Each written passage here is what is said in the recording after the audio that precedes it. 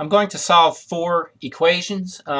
This assumes some familiarity with solving algebraic equations. If you're not already familiar with that, you might want to check out the video Intro to Solving Algebraic Equations. This is in Blackboard under Unit 1 worksheet in YouTube. And I'll be using these rules. Basically, they aren't hard and fast rules, but they're policies that you can follow. And you want to be familiar with these as I go through solving these 4 problems. On our first one, you're trying to get x by itself. You cannot do so because this guy's trapped in parentheses. Use distributive property, send in the 3. This gives you 12x plus 15. And then on the other side, we still have 10x plus 29. From there, you could get rid of 29, get rid of 10x, get rid of 15, or get rid of 12x. Any one of those is a legitimate first move. I'm going to get rid of 10x. It's held by addition or subtraction, so I'll achieve the opposite operation by pairing it up with the same thing with the opposite sign.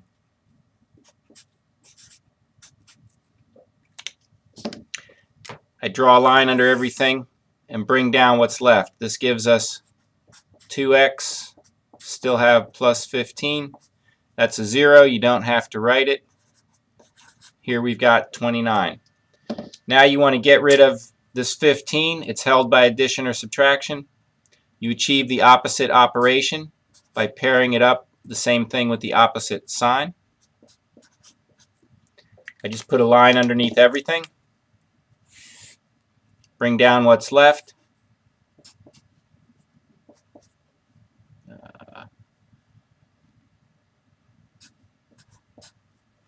And then one more step to get x by itself.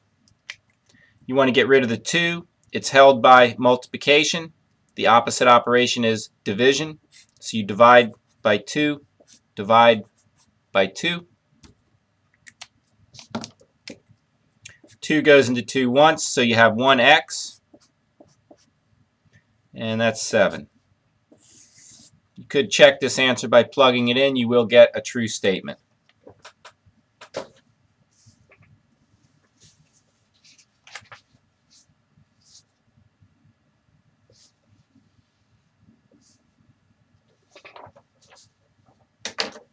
The next one we'll try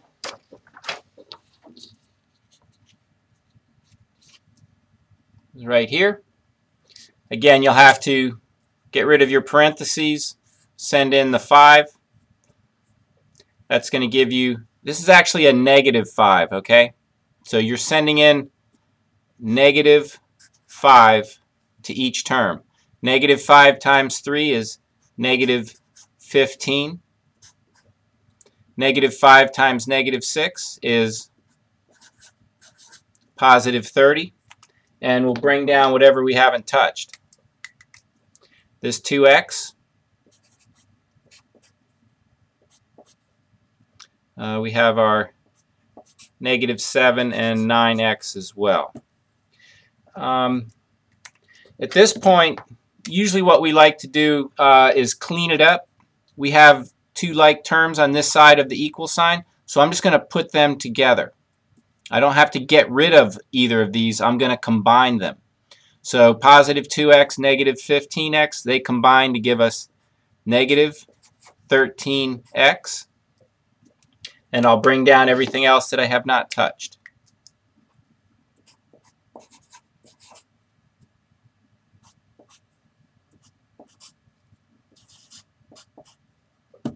All right, now you could get rid of any one of these 4 terms. I'm going to get rid of the negative 13x.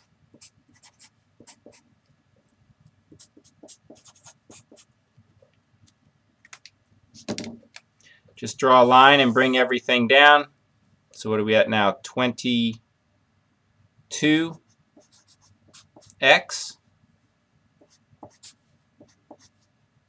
And we have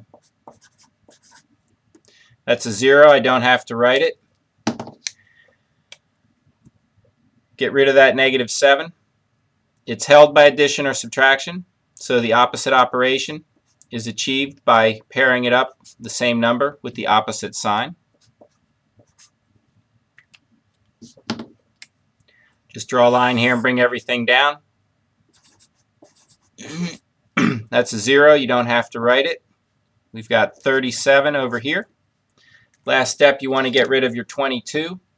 It's held there by multiplication. The opposite operation is division. So we will divide by 22. Divide by 22. 22 goes to 22 one time, so x equals, and this cannot be reduced, 37 20-seconds is your answer. No need to write that in as a mixed number.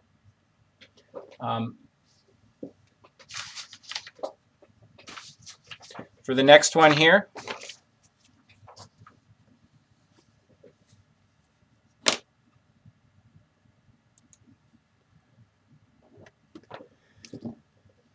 we have to get rid of our parentheses first.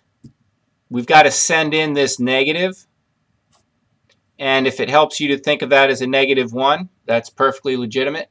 Either way, I'm sending in the negative to each term inside the parentheses. That's going to give us negative 4x minus 5.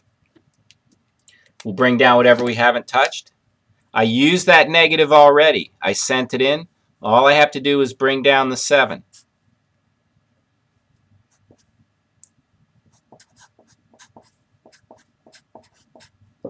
We're going to clean up this side. We can clean up a little bit. A 7 and a -5 when we put them together. Again, I'm not getting rid of one of these. I'm combining them. So that they combine to give us 7. -5 gives us a 2. I guess I'll write it over here. And then we'll bring down whatever we haven't touched. I just used up these, that and that, but this -4x has to come down.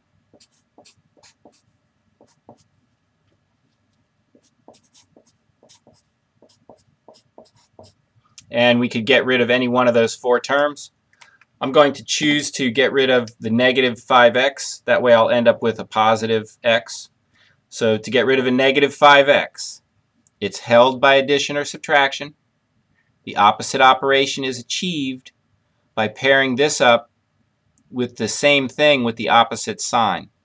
So I'll put a positive 5x here, and then the same thing on the other side.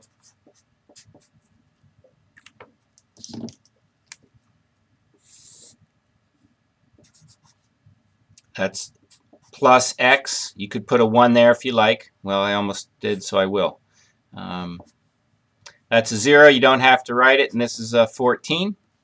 Get rid of that 2.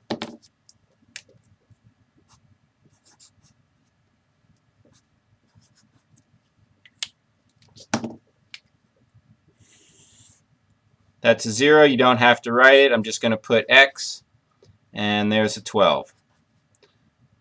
So that's your answer for this one. And we're going to do one more.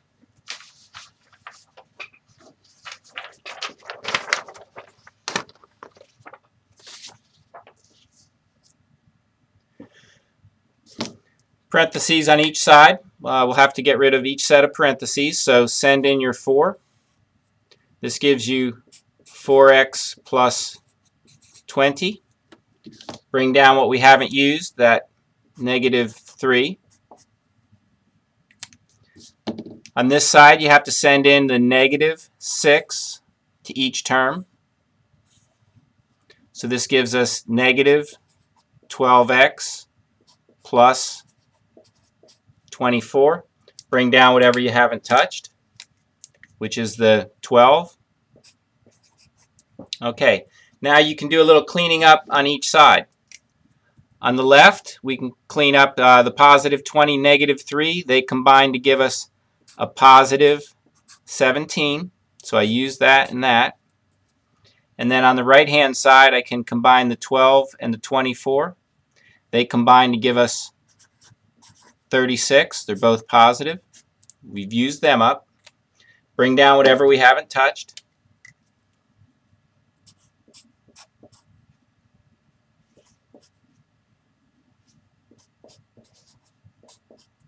And again, you can get rid of any one of those four terms. I'm going to choose to get rid of this negative 12x because I don't want a negative x. So I'll say plus 12x.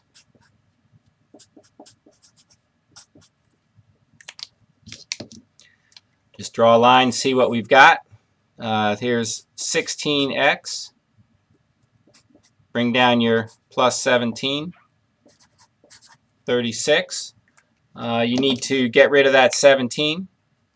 It's held by addition or subtraction. We use the opposite sign. Just draw a line, bring everything down.